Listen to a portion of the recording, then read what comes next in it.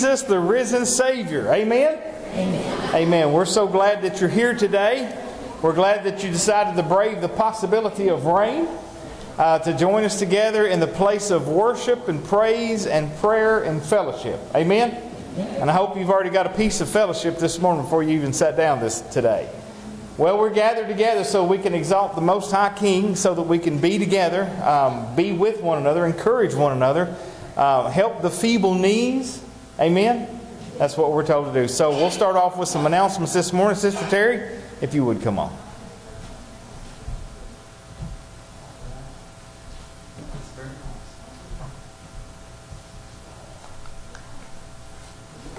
Oh, there it is. I was going to say there was a letter up here. Do you want me to read this? I'll read it. Oh, you'll read it. All right. Good morning. Good morning. Whew. We got more on this side. Then we do this side. Let's fill this side up now, people. All right, look at your bulletins with me this morning. We're more or less just going down through the list here where we're still collecting for the men's and women's shelter. So there's a listing of those items there on the table in the back if you want to help out with that. We are now taking donations for our Operation Bless Frankfurt. There are envelopes there in the back for that. We're going to adopt about 15 foster children this year, and we're also going to be helping about 45 kids in the school system. So if you can start, $5, $10 now, and we just keep collecting now until Christmas, we will have enough to buy supplies for them.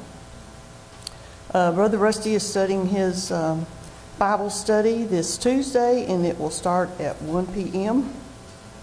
Our next dinner that we will have will be on September the 11th when we have our summer potluck and new membership time together. Fit Time is still collecting those plastic caps to make benches out of. And the annual WMU mission retreat will meet on Monday, September the 12th at 6 p.m. at East Frankfort Baptist Church. Now, men and women, even though it's a WMU sponsored thing, men and women are invited. There'll be a catered dinner and guest speaker, and the church will cover our costs. So if you wish to attend, there's a sign-up sheet for it in the back of the sanctuary, and please sign up by September the 4th if you plan on attending that. And then our homeless mats, the next time for that is Tuesday, September the 13th at 6:30 p.m.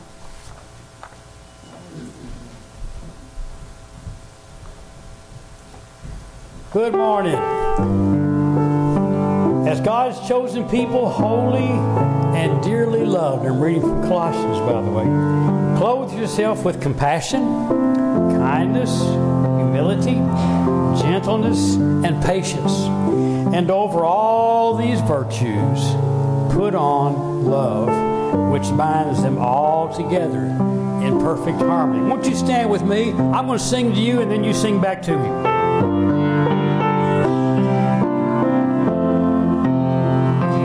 I love you with the love of the Lord. Yes, I love you with the love of the Lord. I can see in you the glory of my King, and I love you with the love of the Lord. We are one in the bond of love. We are one in the bond of love. We have joined our spirit with the Spirit of God. We are one in the bond of love. Let us sing now, everyone. Let us feel His love begun. Let us join our hands that the world will know we are one in the bond of love. Would you pray with me? Father, we're here this morning to praise your name.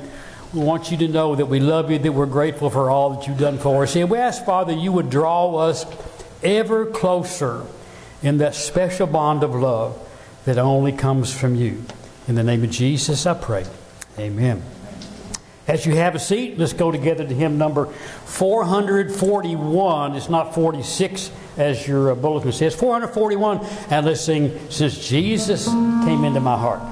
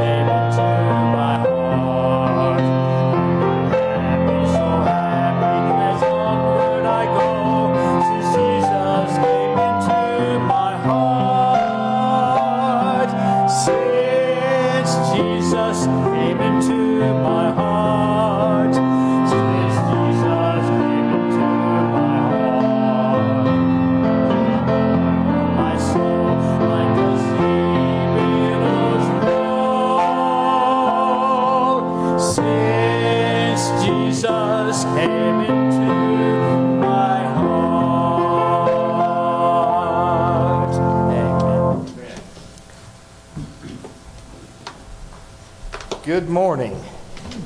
So scripture reading for us this morning, but before I do that, I want to talk about the value of words. You ever notice that words can lift up and words can tear down? A word that is unfitly spoken can have an effect on a child for the rest of their life, can't it? And the same thing's true about adults, though, isn't it? We're just better at hiding our feelings, but somebody can cut us to the core with just a little snide comment, can't they? But then sometimes words come into our life and they lift us up exceedingly. Well, in Proverbs, let me see which proverb it is because I just forgot. Proverbs 25, written by Solomon, some of Solomon's sayings. Verse 11 says, "A word fitly spoken is like apples of gold in a setting of silver." And I can remember when I was in middle school, we called it junior high at the time. I went to Leestown Junior High. I had, alligator shirts were all the craze. The preppies were wearing the alligator, the Izod La Costa stuff. It was just everywhere. Well, I didn't have anything Izod La Costa. But for Christmas or my birthday or something, I found this belt that I just absolutely loved at Doll Hairs. Y'all remember Doll Hairs? And Mom got it for me. And it was an alligator belt. And the belt buckle was framed in gold. And it was a little silver alligator. And I was just completely enraptured with that. Those two colors together was just the greatest thing in the world to see those. And years later I found this word this verse. A word fitly spoken is like apples of gold in a setting of silver. And I had a great understanding because of that belt buckle, which seems crazy, but that's how life works, isn't it? And I can understand what Solomon was saying here, how when we have fit words, or when we speak to somebody in due season and we speak to them in an uplifting manner, what a difference it makes. Well, we got a letter this week from Betty Hodson's roommate. And it says this: brothers and sisters in Christ, I am Mrs. Betty's roommate. She got your card today and she was having a good day, and the card made it better. She asked me to write a thank you to her church family. The card brought a tear to her eyes as I read the card to her. If anyone would like to write her, I will read them to her. Bless you all. Your sister in Christ, Marilyn Mahuron. Now, isn't that something? A card at the right time can be so uplifting, not only to the person it was directed to, but the lady in the room with her who had a chance to read that and know that the love of Christ exists in people's lives. And a word fitly spoken is like an apple of gold in a setting of silver.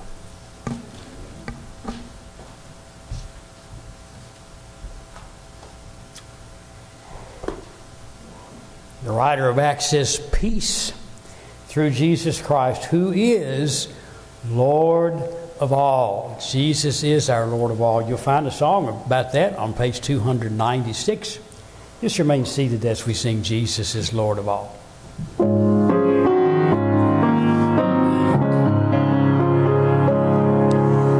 Jesus is Savior and Lord of my life, my hope, my glory, my all. Wonderful Master in joy and in strife, on Him you too may call. Jesus is Lord of all. Jesus is Lord of all. Lord of my thoughts and my service each day. Jesus is Lord of all. Blessed Redeemer, all glorious King, worthy of reverence I pray. Tribute and praises I joyfully sing, to Him alive the way. Jesus is Lord of all. Jesus is Lord of all. Lord of my thoughts and my service each day. Jesus is Lord of all. As we sing the third verse, I'll ask the ushers that they would come on forward to receive the tithes and offerings. Will you surrender your all to Him now? Follow His will and obey. Crown Him as sovereign before His throne now. Give Him your heart today. Jesus is Lord of all. Jesus is Lord of all. Lord of my thoughts and my service each day. Jesus is Lord of all.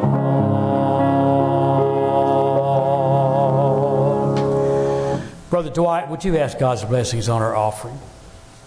Father in heaven, this morning we're so very thankful for the blessings of life. Lord, we thank you for this wonderful sanctuary and the blessings that you've given to us. Lord, we're so grateful for those who lead us in worship. We pray for Brother Rusty this morning as he brings us God's word. Lift him on high, bless he and his family. Father, I pray for all of those that are enduring hardships that are within our very own state. I pray this morning that you will lift up those that have lost completely everything in their lives. Father, I just pray that you will show them that through this hardship that you will give them even more than they had before. Set them on high ground, Lord, as they go through this difficult time. Pray now, Father, that this offering might go to benefit those in your kingdom, or, Lord, those that do not know. We pray, Father, that it will be spread and go tenfold as it goes out in our nation. Lead us and guide us now through this service, and in Jesus' name we pray. Amen.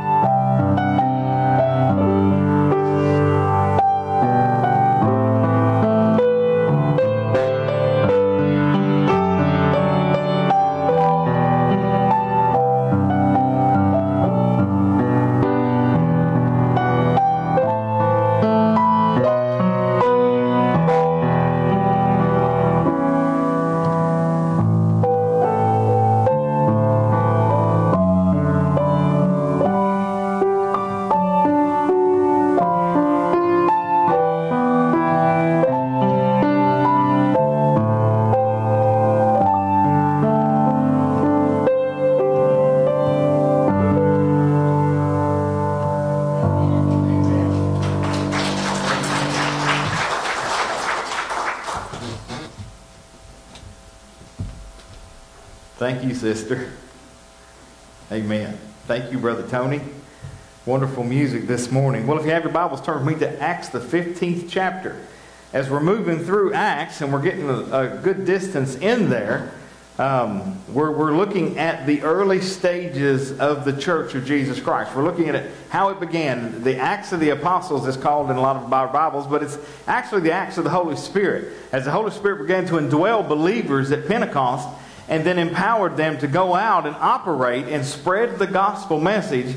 Dr. Luke wrote down this for us. He's the author of Acts, and he wrote down the things that he witnessed and heard about as the gospel spread and people were brought into the body of Christ. And one of the greatest things that happened, we saw in Acts chapter 10, where the Gentiles were welcomed into the church as well by the preached gospel. And that was one of the things that caught everybody off guard. Remember, Peter was sent. And, he was taught by God that anything that God has made clean, don't call unclean. And so it was a revelation to Peter that God was going to welcome the Gentiles in as well. Now, one of the things that they struggled with is they had this long history. The Jews had a very, very long history of obeying Torah, or the law, it's come to be called. and the things that God had said, do this and don't do that, do this and don't do that. And so they were very familiar with that. And that was part of their national identity. That was part of their religious identity, that they had the one true God, Yahweh, from the Old Testament, seen in revealed form as Yeshua or Jesus in the New Testament. And so they were still trying to hold to these things, even though there were many believers that were Gentile, and there were many believers that were Jewish. They were still trying to hold that the law was first, and that you had to go through that. And we'll see that expressed here in Acts chapter 15. But before we get there, I want to remind you of something that Jesus said while He walked on this earth. And so in Luke chapter 9, I love this. This is the soon-to-be apostles, the disciples. It says, an argument started among them as to which of them would be the greatest. Sound familiar? We haven't changed a lot, have we? Which of us is going to be the greatest? Which of us is going to make the most impact for the Lord? You can just almost hear the humility in that statement. Which of us will be the greatest? But Jesus, knowing what they were thinking in their heart, took a child and stood him by his side. And he said to them, whoever receives this child in my name receives me. Whoever receives me receives him who sent me. For the one who is least among all of you, this one is who is great. So Jesus kind of corrected them in their thoughts that those that would lead in His kingdom would be those that were humble and those that were like the child, that would come to Him in faith and trust and then do as they were told. Then John answered and said, Master, we saw someone casting out demons in your name, and we tried to prevent him because he does not follow along with us. So that's kind of the thinking, isn't it?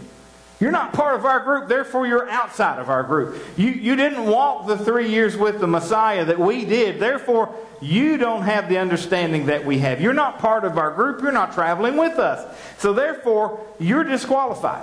And that's kind of a tendency even today, and it was a tendency in the early church to disqualify somebody because they thought they were doing it incorrectly. So that's what John said. We saw that and we tried to put a stop to it. But listen to what Jesus said. Jesus said to him in verse 50, do not hinder him, for he who is not against you is for you.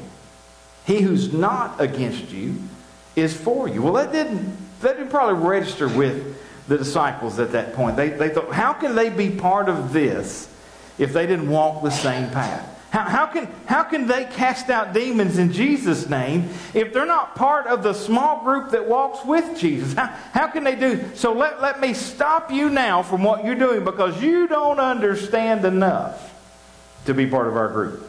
Does that sound familiar? Things didn't change very much.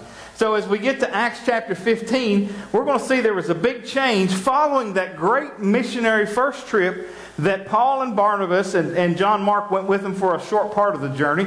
But they saw great fruit. And one of the things that we saw in that first missionary journey is that when the Jews were rebutting Paul again at their third or fourth stop, they were rebutting him for just not teaching the law of Moses, for not following along with the way that things should be. And so the Jews came against him in almost every single city.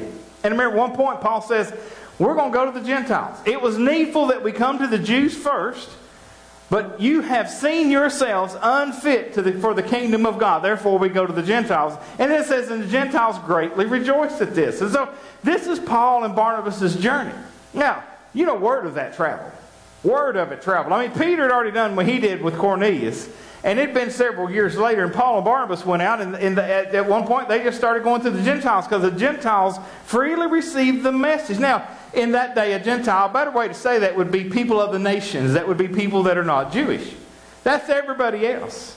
And that's the way it was broke out in their mind. So you were either Jewish or you were not. And if you were not, you were people of the nations. And the word got translated several years ago as Gentile. So that's the word that we use predominantly today. So here he is. Paul's been preaching this and Barnabas has been preaching this. And evidently word of this gets back to the mother church. Now, the mother church, remember Paul and Barnabas' mother church that sent them out was First Baptist Church at Antioch. You remember what a big place Antioch was. It was the third largest city in all the Roman Empire. And by this time, there were between 200,000 and 500,000 people in Antioch, Syria, which is where their home church they were launching from. So you can imagine what this Roman city was like. It had everybody in it. Now, Jews were recognized as members of this city. And so were any other people that came in, any other tribe, any other nation, any other tongue that came in, they were recognized as citizens in Antioch. So Antioch was very, very, very cosmopolitan. And it was an exciting place to be because they were open to newer things. Remember Paul? Paul is a Jew that was raised in Tarsus. So he was very Hellenistic. Now that word means he was embedded into the Greek culture that around that world. So what they called Hellenized was the Greek culture had permeated into that area. Now, the Jews in Jerusalem resisted that. We talked about that earlier. You know, you had those that were they were Hebrew of Hebrews. They were born in Jerusalem. They were raised in Jerusalem or in Israel. But all these other Jews that were outside, well, they weren't quite as clean or quite as pure because they had Hellenistic influences in their life. Well, Paul is one of those that had Hellenistic influences in his life, even though he was somebody who was trained in the Hebrew culture, trained in Judaism, and he was the top of his class. He was trained and raised by a guy named Gamaliel, who was considered one of the great disciple makers of the day. They had all these heavy theological debates and decisions. And remember, it was in a Hellenistic synagogue that Stephen was preaching about Jesus, that Saul was there, and he was holding the coats of those that stoned him that were not open to Stephen's teaching about Jesus. So there's a schism in there. There's a schism among the Jews about each other, but there's also a schism between Gentiles and Jews, and we've been studying that in Ephesians on Wednesday night about how God made them one person. Well, let's look at this. Chapter 15, verse 1. After they get back from their council, they hang out for a long time in Antioch. And verse 1 says, "Some men came down from Judea and began to teach the brethren, unless you are circumcised according to the custom of Moses, you cannot be saved." And when Paul and Barnabas had great dissension and debate with them, the brethren determined that Paul and Barnabas and some others of them should go up to Jerusalem to the apostles and elders concerning this issue. Therefore, being sent on their way by the church, they were passing through both Phoenicia and Samaria and describing in detail the conversion of the Gentiles, and were bringing great joy to all the brethren. When they arrived at Jerusalem, they were received by the church and the apostles and the elders, and they reported all that God had done with them. So here's the picture. They're in this First Baptist Church of Antioch, which is a large church, a cosmopolitan church, who has Paul and Barnabas and several other elders who are just well-trained, great teachers of the truth, teachers of theology. And remember, Paul as an apostle was one that witnessed Jesus, not in his life, but after his conversion. He was taken to the third heaven, and he was trained by Jesus himself on what the truth is, what the teaching is, what the gospel is. So Paul was what he called of himself an apostle born out of season. He still had the title of apostle, the office of apostle, because he was directly sent by Jesus. So he's in Antioch.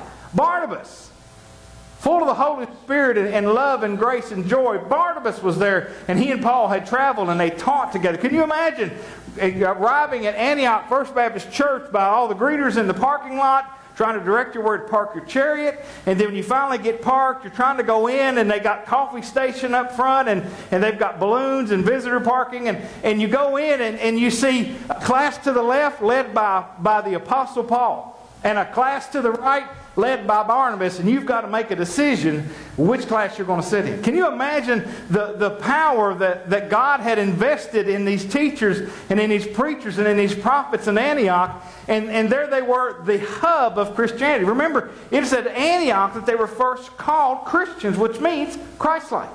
So it's a great place. And so they're there. They've got Paul, they've got Barnabas, and several other elders, and they're teaching, and they're meeting, and they're expounding the Scripture, and then some people come from Judea.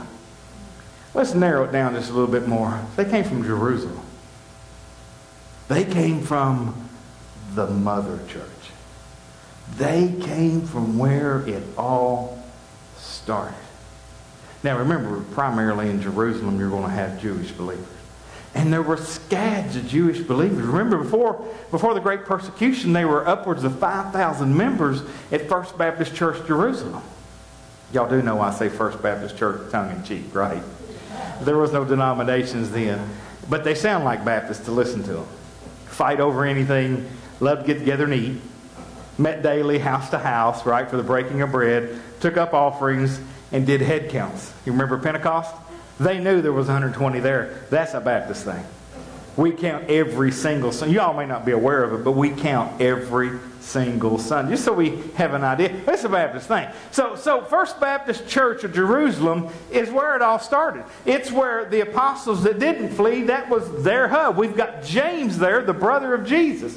We've got Peter who's there at this time. And he's in Jerusalem. And so you think you've got teachers in Antioch. You got teachers in Jerusalem. Remember, Peter actually walked with Jesus all those years. 3.5 years he spent time with Jesus. Made huge mistakes, but said some unbelievable things by the leadership of the Spirit. He was with Jesus all that time. And so you've got all these leaders in Jerusalem that are kind of maybe a notch or two above this apostle born out of season, as he says about himself. Well, there's these guys that show up from Jerusalem, from Judea. And what are they bringing with them? They're bringing with them shackles. What shackles? They're bringing with them Judaism. They're bringing with them Moses. They're bringing with them the requirements of the law. And when they show up, they begin to tell the men at Antioch Baptist Church, and you can't be a Christian unless you keep the code. You can't be saved unless you keep the code. So they're teaching works salvation. They're teaching that you've got to do something to earn it. You can't have it until you do these things. That's not the gospel. That's a different Jesus. That's a different gospel. That is absolutely, completely, and 100% wrong. So they begin to teach this. And he says, unless you're circumcised according to the custom of Moses, you cannot be saved. When Paul and Barnabas had great dissension and debate with them, the brethren determined that Paul and Barnabas and others should go to Jerusalem. Well, that makes sense. These guys came from Judea down around Jerusalem. Makes sense. Let's go back where all this is happening and let's get a decision. So what they have is called the First Church Council. Now, it's not an ecumenical council that we see later on in the 100s and 200s and the 300s where people from all these regions and all these different areas, all these bishops came together and made decisions on doctrine. This is just the apostles, right? This is the first time there's the apostles and there's the elders of Jerusalem church. And they're kind of going to look at things that are going on in the world of Christianity at that point. And remember, it's a very limited world, but growing fast. And so they said, let's appeal to those in Jerusalem and see what they have to say about this. And let's see how this goes, because a huge debate. And I want you to understand, if somebody comes into you and they teach something that is against the doctrines and the theology of salvation. Now, if they come in and they tell you that the Antichrist is alive and well and he's in Washington, D.C., we can have an argument about that, can't we? We can say, well, maybe. We can say, well, maybe not. We can disagree about that. But that doesn't change anything, does it? People may come in and say, well, you can't carry that translation that you're carrying because my translation is superior to yours. Well, we can have a discussion about that, and we can agree to disagree. But when people come in and they say Jesus Christ is not enough for salvation, faith alone by grace is not enough for salvation. You've got to do this. You've got to do that, or you can't be saved. What did Paul and Barnabas do? They had great debate. The other translation will say they had no small debate. It was a huge debate. And Paul and Barnabas and others in that church stood their grounds. And so a lot of people wonder, at what point do we argue? At what point do we disagree? At what point do we debate? Well, when it affects salvation, when it affects the free gift of God through Jesus Christ, stand your ground. When people start adding to the gospel, they completely destroy the gospel. And that's not something that we can simply agree to disagree on. We need to stand up and say, no, that is not the truth. There are a lot of people that come to you and want to sell you into some other kind of religion. They'll say, well, it's a lot like yours, but it's got a little bit more. Or, yeah, you can have your entire Bible, and we've got a whole other book we want to add to that. And you can ask those folks, you can say, is there anything in that book that's not in this book as far as salvation goes? And they have to honestly say, well, no, you don't need anything added to. But there are interesting things, even in our world today, where we look at people from maybe a different denomination or a different way they keep house. Maybe they're a little more liturgical, or they have more candles, and they have an order to the service and multiple readings, and maybe they have a little bit of flash, or they have a little bit of marble in there. And I know lots of people that are of Baptist descent or some sort of Protestant descent that believe those folks, be it Anglican, maybe even Lutheran, Catholic, would say they're not saved. And it's interesting because one thing Jesus told you not to judge is somebody else's salvation. That's the same thing these guys that came from Judea did. They judged the salvation of those that were set free in Antioch. They judged the salvation of the Gentiles they were going to because they didn't keep the law of Moses. And there are a lot of people today that look at different denominations, the way we keep house differently, or we approach things differently, and we say, they can't be saved. I've heard that my entire life, and I think that's dangerous ground to get on. And then you look at this story, and you see that Paul and Barnabas took these teachers to task. Where do these teachers come from? They came from the mother church. They came with authority. And they were Christians, by the way.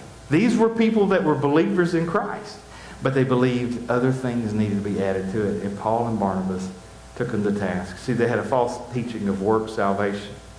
They said it wasn't real salvation, and it must be debated. You cannot go along to get along in that situation. You can't just say, well, you believe what you want to believe, and I believe what I want to believe. That's the modern world, though, isn't it?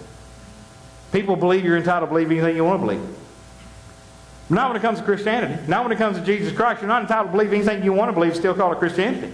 You can't believe that all the paths in the world lead to Jesus. They don't. But there are people that believe that. Well, you approach God your way, I'll approach God my way. Well, you know what Jesus says? You're on your way to hell. Because Jesus said, I'm the way, the truth, and the life. No man comes to the Father but by me. Pretty narrow-minded, isn't it? And worthy of debate. We don't like that nowadays, but that is the case. And so what did they do? Well, they went to Jerusalem. And they reported all that had been done. And then verse 5 says, but some of the sect of the Pharisees who had believed stood up, saying, it is necessary to circumcise them and to direct them to observe the law of Moses. Again, the people, they're in the First Baptist Church of Jerusalem. These are converts from Pharisaism into Christianity. They were believers. They were there. But they had that legalistic background. Have you ever met a legalist? Fun, aren't they? They're fun. Legalists are fun. They're the first ones to point that old scrawny finger at you and say, you're not saved. And they have all these reasons in the world why you're not saved. Even though Jesus said, listen, that's not for you to judge. That's for God to judge. They stood up and pointed their finger and said, these people can't be. You know who these people are? Us. Gentiles. Well, you can imagine it. Have you ever been in a church situation that had an influx of people from other places?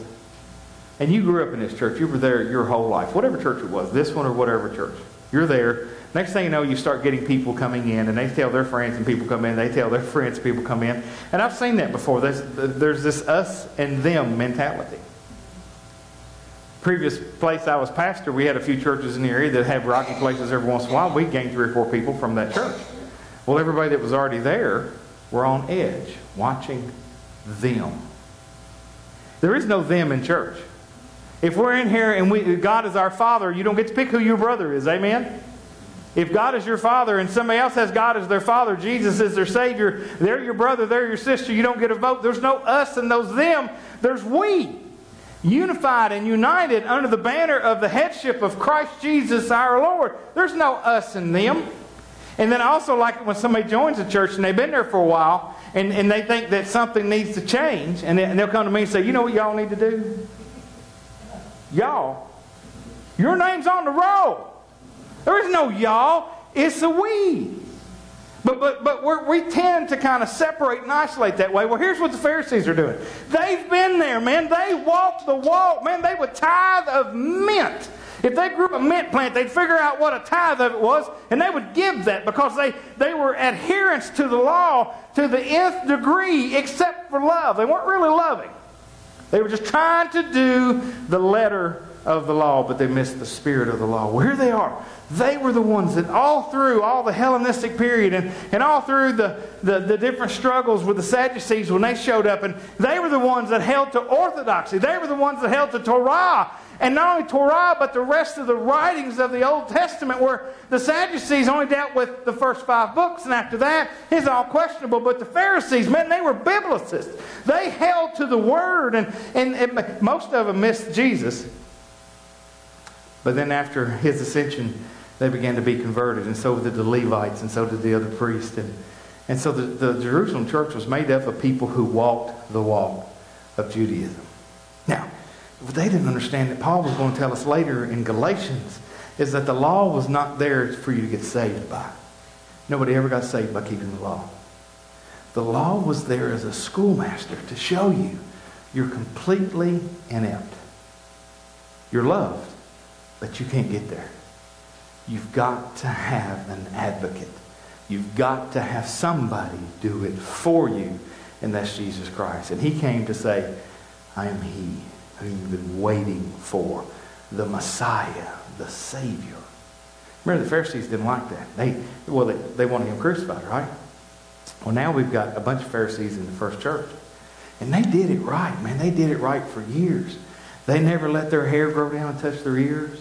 They always carried a black King James Bible. They always wore the right kind of sandals and the right kind of robes. They didn't wear bangles, and they didn't have flashy gold. I mean, they did everything. They worked on appearing as humble as possible. And the next thing you know, these dogs, Gentiles, were becoming part of the church in the other parts of the Roman Empire. They were welcomed in. They were filled with the Spirit. And they got a little jealous. They got a little jealous because they worked hard to get where they're at. And these other jokers, they just walked in unannounced. Said, yes, I believe in Jesus. And everybody says, it's good enough. They're like, it can't be good enough. It's not good enough. There has to be more. Envy, jealousy. You ever seen that? Yeah, it's a sick thing, jealousy and envy in the church. So when Paul and Barnabas showed up, now these are the scoundrels. Don't you know the Pharisees knew Paul extremely well? They knew him extremely. They knew who he was raised by. They knew he was trained by Pharisaical teachers. They knew that he knew the stuff, and he's the one that's saying you don't need Moses, you only need Jesus. And they just tore their clothes in frustration and anger because they said that can't be true. You can't just throw away. But none of it was thrown away. It was all a picture of what Jesus was going to do. So they stood up in the council. And they said, no. This cannot happen. So in Jerusalem, they had this huge debate at this first council. Verse 6 says, the apostles and the elders came together to look into the matter. And after there had been much debate. You can imagine? Have you ever been to a business meeting where a debate broke out? Well, can you imagine what this was like? These people knew that what they stood for was right, and these other people can't be possibly welcomed in because they don't match their view of what it is like. And we're going to have one of the greatest revelations ever. After there had been much debate, Peter stood up and said to them, brethren, you know that in the early days, it's been a while, in the early days God made a choice among you, that by my mouth the Gentiles would hear the word, the gospel, and believe. Now what you probably don't really know about Peter is Peter was more than a Pharisee. Peter was a zealot. Now the zealots, they believed in violence for what they believed in. The Zealots were known to be violent people. As a matter of fact, when Jerusalem fell in 70 AD, one of the groups that was inside that were killing the other groups that were inside was the Zealots. They were still there. They were still fighting for what they believed in. You had the Zealots and the Essenes, and you had lots of different people. And so Peter used to be a Zealot. Remember, he's the one that when Jesus let down that sheet and said, "Take, kill, and eat," he said, "Oh, no, Lord. I've never eaten anything common or unclean, nor am I going to do now." And remember, God did that 3 times. Take, kill, and eat. And God rebuked him. He said, "Don't you call anything that I've made clean unclean. Behold, there are men at the door looking for you. Go with them." So Peter had to be changed. And Peter was such a zealot that when he got there to Cornelius' house, he said, "It's unlawful for me to even come into your house." And it's still a little bit lingering on, right? Can you imagine that? "I'm making myself defiled by being in your home." Wouldn't you feel welcome? Wouldn't you feel like, "Oh, I'm so glad you came. Thank you for speaking down to me. You know, can I lay on the floor to appease you, or what? Would you like to be carried?" That was Peter. He said, "But the Lord has shown me this day that what he has made clean is clean." And he then began to preach the gospel to the Gentiles. That happened years earlier. 10 years into Christianity, that happened, but it was still years earlier. So we may be talking, this council happened in about 49 or 50. So it's been a while. And Peter is the one who stands up. And he could see the same zeal in the Pharisees there that he recognized in himself. And I think it's great because he said, "Remember, a long time ago, God made a decision. He chose me." Peter's the one that needed to go because he's the one speaking here today. Amen? So Peter's speaking because he's the apostle to the Jews. He stood up.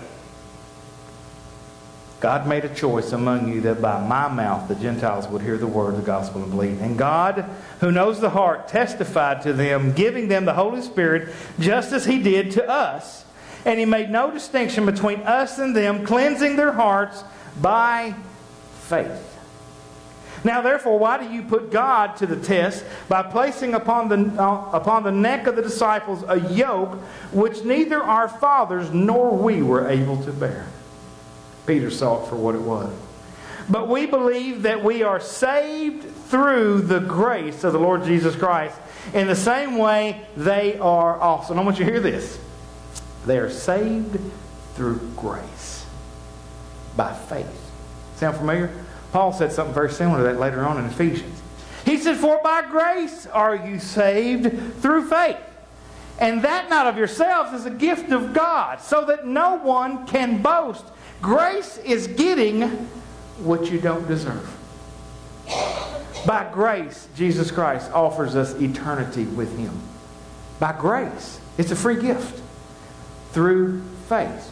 You've got to have faith. You've got to believe that what he says about himself is true. You've got to believe what the gospel simply states. If you believe that Jesus is the Son of God, died and rose again the 3rd day, the Bible says that's enough. Now, have you ever struggled with that's enough? Just a little bit, right? How many of you know a Christian that's wayward? How many know of a Christian that was on fire at one point and then they completely walked away from the faith? Well, what we typically do is, well, they must not have been ever saved anyway, because saved people don't do stuff like that. You know what I have found? Be careful when you say saved people don't do that. Because you're going to find yourself in a smorgasbord of that a little bit later. I've known many people that had the pious or overzealous attitude to start selecting who can be in and who can't be in because of the way they live their life or some of the things they've done in their past or what's going on with other members of their family. I've even seen people kicked out of the church because they had wayward kids. And they said, "We don't need you or your type here. You're a blemish on the face of Christ." I tell you who's the blemish. That high and mighty egocentric person that thinks they're better than anybody else. Because we all get to Jesus the same way. Grace through faith. Grace is getting a gift you don't deserve. You don't deserve it. God gives it to you. Why? Because you believe in His Son whom He sent. John 17 says that. That if you believe upon He who God sent, your sins are forgiven. And we know which sins, right? All of them. All prior and all post. Forgiven. They'll never be brought up again. Never held against you again as far as salvation goes. But there are people that walk around and think, that's too easy. It's too easy. Well, if you were really saved, you wouldn't do this or you wouldn't do that. Here's what's funny. When people make that statement, if they were saved, they wouldn't do that. It's funny because you're saved judging them. And when I read, Jesus says, if you're saved, you won't do that. You won't judge them. Well, I've been at this a long time. Starting to sound like a Pharisee. I've been in church my whole entire life. Really starting to sound like a Pharisee. I learned the rules as a child, and I've lived by them. Now you are a Pharisee. And that's what these people were doing. Because the Gentiles were welcome in, and they didn't have the sign in their flesh of Abraham. Later on, Paul writes, and he says, the sign in the flesh means nothing. But those that are Abraham's children are those by faith with the circumcised heart. Oh, people didn't like that. Well, they killed Paul over that. Remember, they ran him out of town because they're still trying to hang on to Moses. They're still trying to hang on to that. So the council got together and they said, what are we going to do? And they argued and they fought. Peter stood up and said, wait a minute. Y'all didn't live it. We didn't live it. It's impossible to live it. Nobody's lived it yet. Nobody's lived according to the Torah. Nobody's made it to heaven because they kept the rules. You can't do that. God doesn't weigh you when you get there to see how many good works you did. That's not how Christianity works. That's how cults work. Just got to be good enough, right? Or better than your neighbor. This isn't a battle with a bear. You know how that goes, right? When you have a battle with a bear, you and your friend, you don't have to outrun the bear. You just have to outrun your friend. Right? You never heard that? That's funny. You're a lumen now, aren't you? You just have to outrun your friend. That's not how heaven works. I don't have to be better than anybody in the room to get in. I just have to be cleansed from within by the blood of Jesus Christ. Grace. Free gift. How do I get that cleansing? Jesus Christ, my Savior. He died on the cross. I believe that. Therefore, I'm cleansed. I believe that. All the other stuff is trivial. When the Antichrist is going to come, what kind of shoes you can wear to church, none of that's in there. I got to put a jacket on this morning and I thought, why do I put a jacket on? It's a rule. And it's written in here. I got to put a jacket on. Because if I don't, nobody can recognize me as the pastor. And I know Dwight's going to outdress me. It's just a guarantee. We have rules though, don't we? And we've made up some silly rules. We call this the house of God. It's not. He hasn't lived in a house since Jesus was born. He quit living in houses and began to live in homes. He lives in hearts now, not in this house. Now, this place is set aside for the worship of Jesus Christ, right? It's ordained for that. That makes it special. But it's not where he lives. When we all leave, he goes with us. He's not hanging out here waiting for somebody to show back up. He goes with us wherever we go. Praise the Lord. Praise the Lord, he goes with us everywhere we go. So here's the situation. They've been fighting. Peter stood up and said, don't y'all remember God picked me? I almost felt like he wanted to say, over all y'all. But maybe he's a little more humble now than he used to be. And so he said, let's not put this on them. Let's not make it tough. You're saved through grace of the Lord Jesus Christ. Then James, he's the actual leader. After they had stopped speaking, James answered, saying, Brethren, listen to me. Y'all sit down. Shut up. I got something to say. Simon has related how God first concerned himself about taking from among the Gentiles a people for his name. With the words of the prophets agreed, just as is written. That James quotes the Bible. And he mixes and matches verses from all over the Old Testament because he knew his Bible. And y'all can read that there from 16 to 18 about how this is something God had prophesied. If you knew what the Bible said, you'd understand that he's going to welcome the Gentiles in. Why are y'all arguing with it? You know why they were arguing? They knew the rules. They didn't know the Word. They knew the rules. They didn't know the Word. Remember what Jesus told the Pharisees and Sadducees, or the Sadducees when they were arguing about whose wife this woman was going to be in heaven when 7 brothers had married her and all of them died? Jesus said, well, your problem is you don't know what Scripture says. And they were arguing from what they thought were the Scriptures. But they didn't understand what it meant. That's why Bible study is so very important. Therefore, it is my judgment that we do not trouble those who are turning to God from among the Gentiles, but that we write to them that they abstain from things contaminated by idols, and from fornication, and from what is strangled, and from blood. For Moses from ancient generations has in every city those who preach him, since he is read in the synagogues every Sabbath. You know what James is talking about? He's talking about discipleship. He said, so let's tell those pagans, those people of the nations, that they don't need to eat meat offered to idols. Now, why would James say that? Well, because they're pagans. They've been doing that. That's what they came from. Everything James names here is something these people, when you get over in Asia Minor, which is where Paul and them are coming from, when you get over in this area, you've got especially at Antioch, you've got every religion known to man there, around 500,000 people doing who knows what kind of dastardly things. Everybody in Jerusalem knew about it. Now, you wouldn't go into Jerusalem and say, don't eat meat offered to sacrifice. You know why? You ain't going to find any. You're not going to find meat offered to idols in Jerusalem. It wasn't anything they necessarily say. But these Gentiles, these pagans that were coming in, people of the nations, James said, you know, you need to not eat meat contaminated by idols. Okay. And abstain from fornication, which was part of their worship rituals as pagans. If you know anything about Corinth, you know what I'm talking about. He said, y'all need to quit doing that. It's not godly.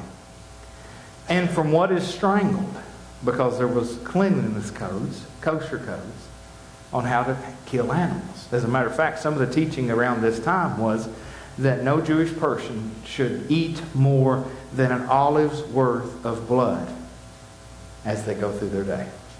And so that's just blood that's contained in the meat that didn't come out of the meat. They had ways to kill and ways to slaughter and ways to do that.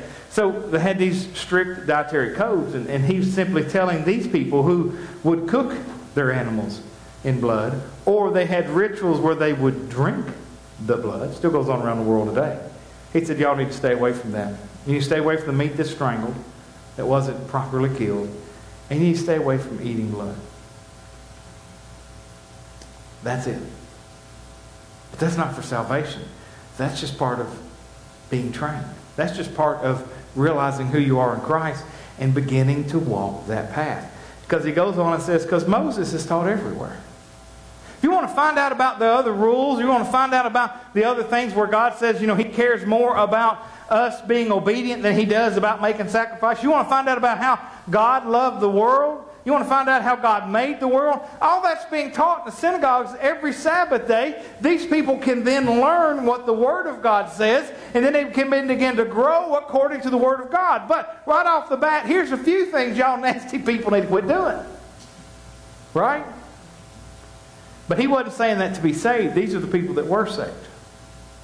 You don't have to go by the things these people were teaching. Then he sends a letter.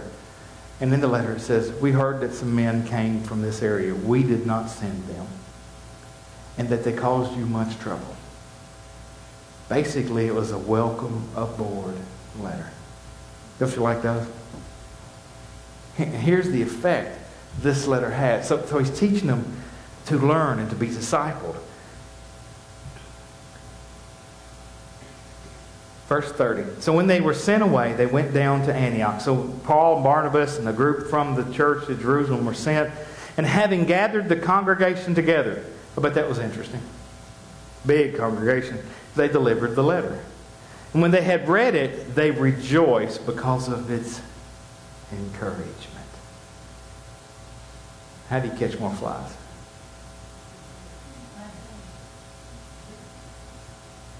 You ever been encouraged? Exhorted? Encouraged? You're doing good. A few things you might want to change, but you're doing good. Instead of, you're an absolute failure. Did you not understand anything I taught you? Could you imagine if pastors did that? Preach a sermon, then find out somebody's doing something he just preached again, call you on the phone? You're ignorant. Did you not understand the words that were coming out of my mouth? How's that going to go? Are y'all looking forward to that call? Nobody is. Nobody wants that. Encouragement, though. You're doing good. Keep at it. Keep studying. When people say, how is it that I'm supposed to walk? Read the Bible and apply it. What you understand. Because the Spirit gives us what we need. You're not going to read it and fully get it first time through. Nobody does. Nobody does. It ever unfolds. And you get a little bit of it and you begin to adapt to that, and then you get a little bit more and you adapt to that. You know why we do that? Because we love Jesus. Because we love what He's done for us. We love the grace, and we love that He came to this earth and died in our place, and we're encouraged to strive after that, to walk after Him. We're not condemned to walk after Him. We are encouraged to walk after Him, to apply the Word of God to our everyday life. And that's not to belittle anybody who's not growing that way. It's an encouragement to say, you want to understand more about what it means to be a Christian. It's not a list of don'ts. And you know, for years that's how we identified ourselves. We don't drink, we don't dance, we don't chew, we don't play cards, we don't get divorced, we don't cheat on our wives or husbands. We don't. What did we find out? All that was lies. And we come in on Sunday morning and put on faith. You know the old joke, Baptists know everything except one another in the liquor store.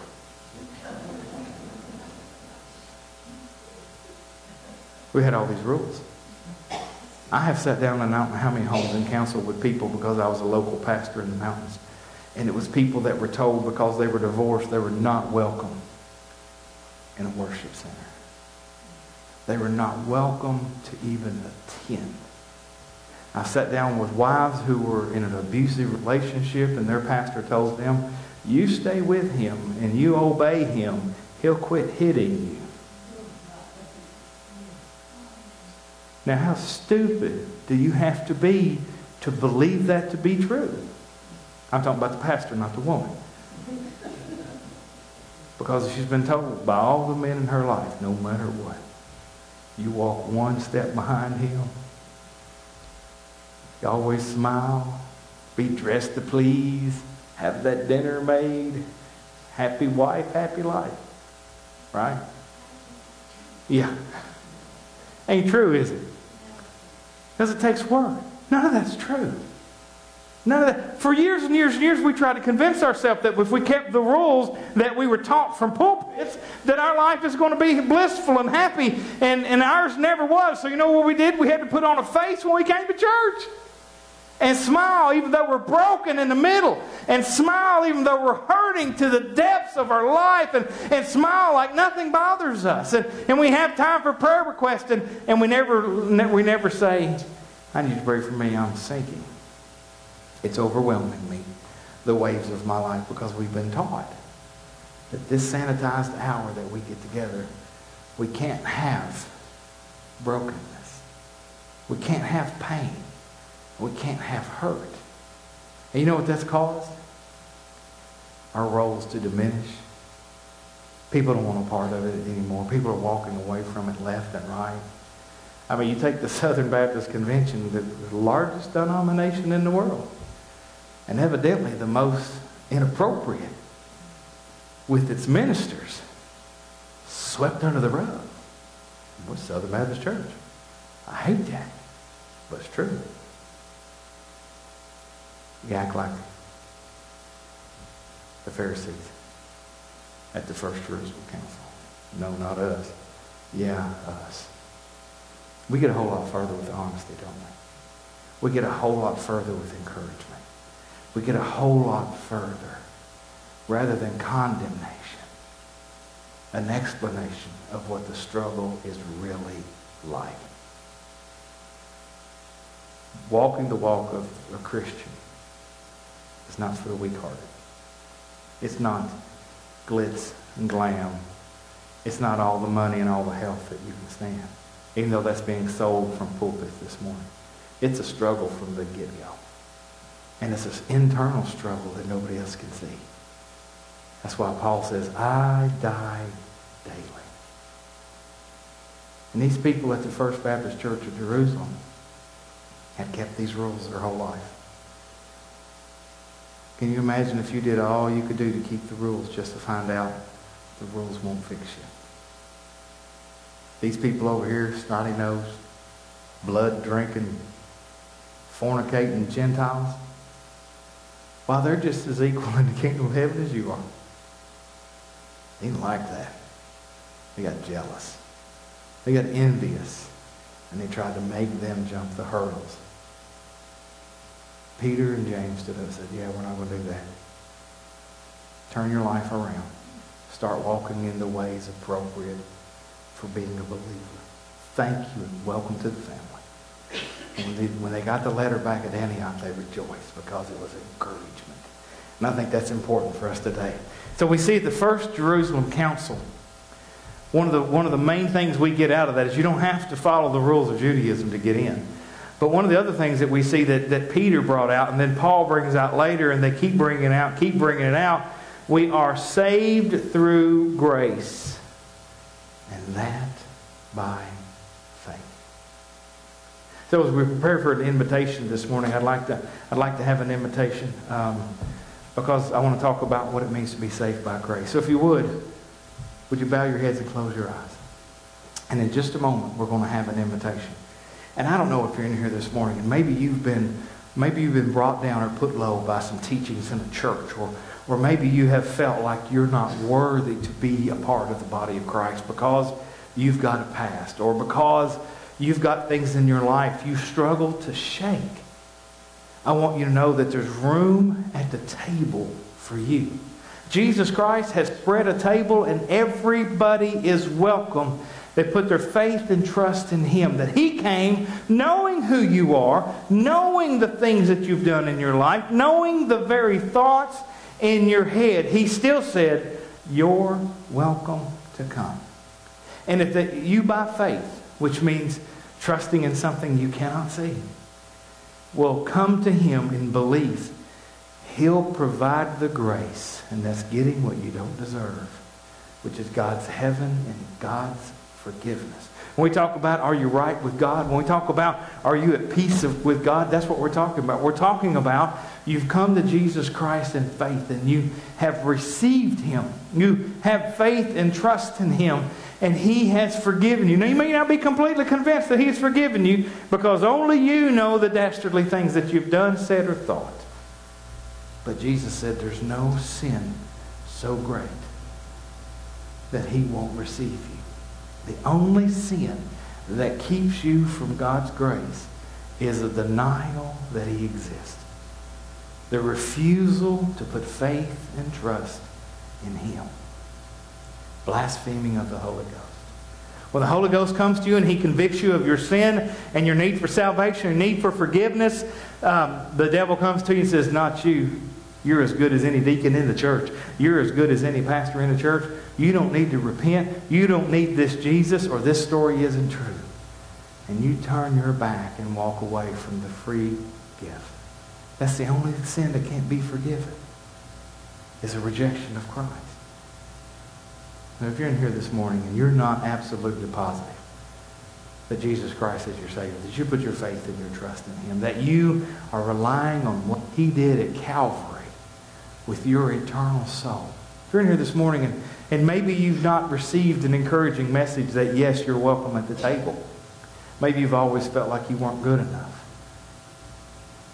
Jesus opens his arm and says, I love you this much. You are welcome to come and dine with him. That offer is the same offer this morning that it was when Peter went to Cornelius' house. It's the same offer that happened when Jesus Christ rose from the dead and the disciples saw him. He received them in faith. You could do it as a child, but believing in Jesus Christ. So this morning, we're getting ready to stand. I'd like to sing a song of invitation. The invitation is simply this. If you feel like you need to come talk to me for any reason, come on down.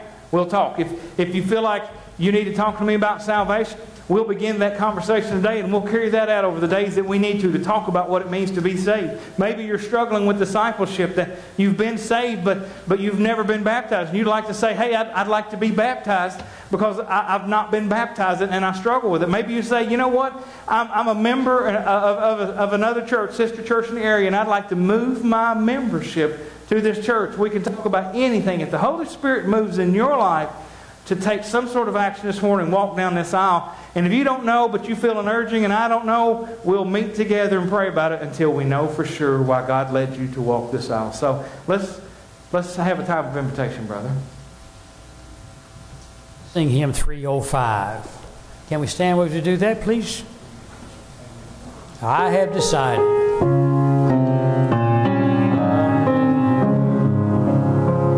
I have decided